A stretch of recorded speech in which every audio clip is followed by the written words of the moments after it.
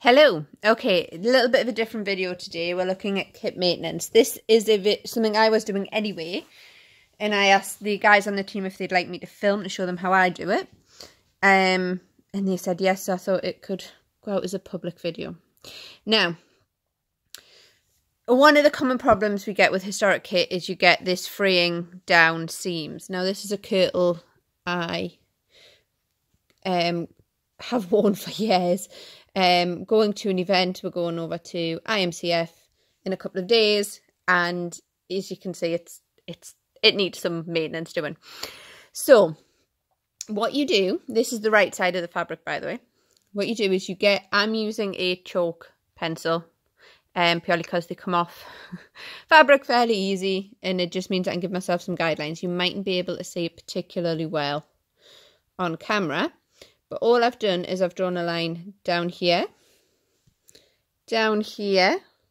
leading back to the bottom of the section I'm repairing, and then a one down this side. And the line should be on good quality fabric, the fabric that hasn't been damaged. Okay. And then all you do is you try, it's a really awkward place, this one, because it's on it, it's like under the arm on one of the panels. What you do is you try, if you can, it's not always possible, but try to tuck in the frayed bits. Some people like to cut them off. I don't. I think it just leads to things fraying again. But yeah, you push it together as best you can. Then you take a needle, and I always use a double thread and a thread to start the repair. Now, normally you would use a thread that matches your fabric. In this case, though, I'm using a black thread so that you can actually see it on camera. Hopefully, if I do this well enough, you won't be able to see it when I'm finished. Right. Now this, let's say, there are many ways of repairing fabrics. This is my favourite. You might know an easier method. Who knows? Right. What we do is we start at the clean piece of fabric here. And basically what we're doing is we're going to create a ladder. Now to do that, we basically come in and up. You'll see what I mean by a ladder in a moment. Now, we don't pull this all the way through. You need a tail left, yeah? So, small tail, but a tail. So I'm going to just leave that there. Then what I do is I come across to the other side of the fabric, and I do the same thing. I run my needle in and up that line that I drew as a guide.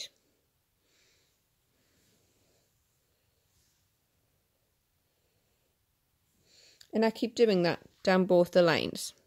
Okay, and you see what I mean by a ladder, yeah? Because the more we work along these guidelines like this, just making sure our needle follows along them, you get this sort of weird ladder effect happening on the fabric.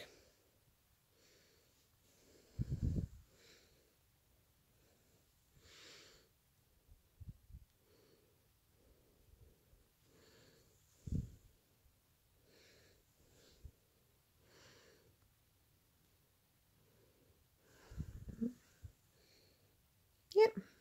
Bear with us, it'll all come into place. You'll see. You'll just trust us, yeah?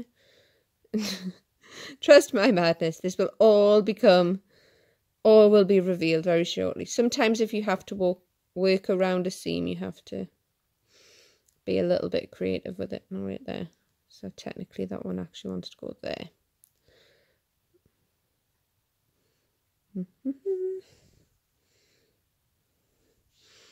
Straight back across, down. You see what I mean? Nice parallel, like ladder bars, yeah? Like when the cartoon stitch people up.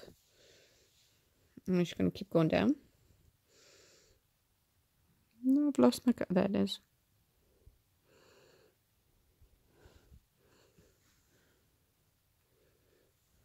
And then down.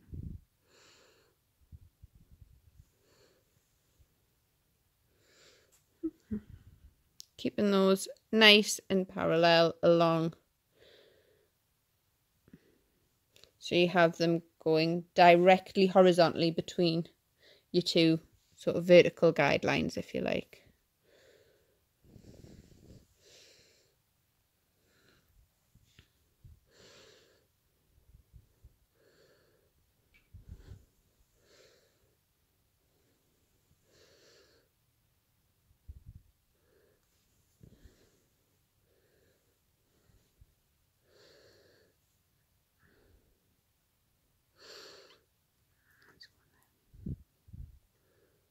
Sometimes you just need to press it flat like that just to check you're keeping them straight across. If they're slightly off, it's fine. It's not going to cause any major disasters. It just won't be quite as neat than if, say, that one's slightly off. But I don't envisage it causing me any major headaches.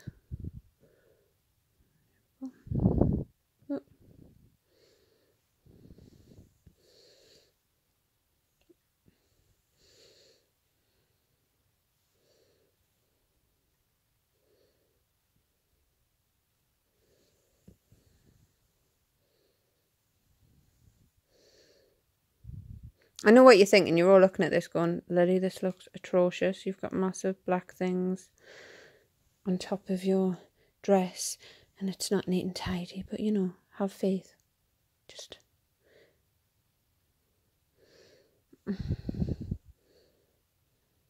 Oop, that one's gone a bit squiffy as well. Never mind.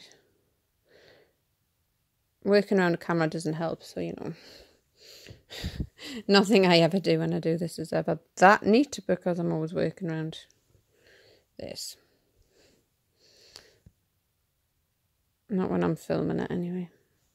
Okay, we're nearly at the bottom of our repair section. Just checking I'm not stitching the layers of the dress to each other because I've done that before.